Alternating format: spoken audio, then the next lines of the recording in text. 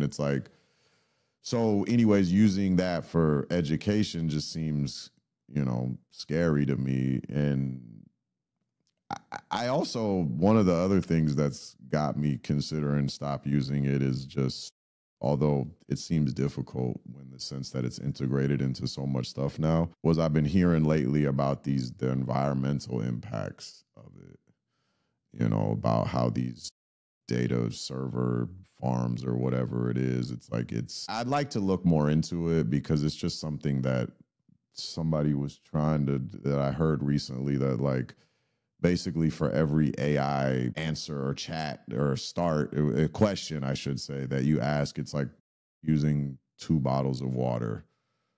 Now, I don't know, like I said, because those data centers, those racks, yeah, are liquid cooled. Right. They have to be because, you know, it's so hot and all that. And so you've got water usage, but the power, I mean, some of these data centers are going to be so large that in order to power them, they have approvals for their own nuclear reactors. Wow. Now, again, in my collecting of data on AI and all the various things that are happening, the environmental impacts is part of it. And you've got, I think, what do they call that? It's the OpenAI. They call it Stargate, I think. Anyway, it's one of these like collection of these massive data centers.